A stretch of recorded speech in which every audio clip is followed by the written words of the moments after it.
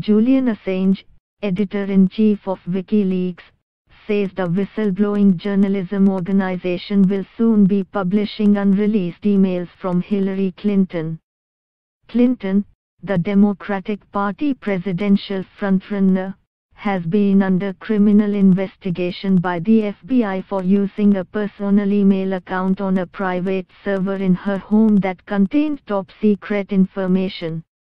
Assange doesn't believe that the post-WikiLeaks will release new Clinton emails to add to incriminating evidence, Julian Assange says, in Big Year Ahead, appeared first on pro-Russia news.